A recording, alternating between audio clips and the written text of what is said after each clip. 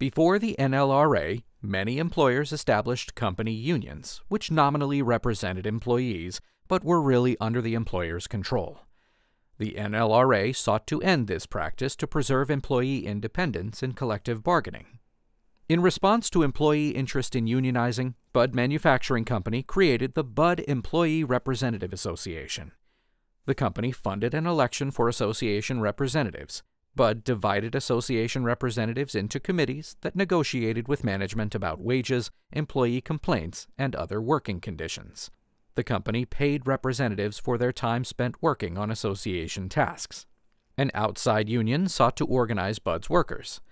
The union filed an unfair labor practice charge, alleging that the association violated the NLRA. Did it?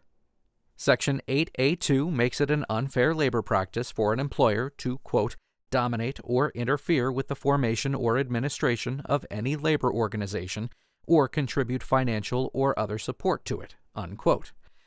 Therefore, Bud violated the statute if the association was a labor organization and if Bud dominated, interfered with, or supported it. What's a labor organization?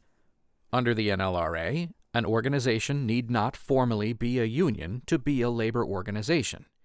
The statute says an entity is a labor organization if employees participate and if one of the entity's purposes is to deal with the employer regarding the terms and conditions of employment. Dealing with an employer isn't limited to negotiating collective bargaining agreements. An organization deals with an employer if the organization and the employer engage in bilateral discussions in which the organization makes proposals to the employer actually or apparently considers them, and the employer accepts or rejects them.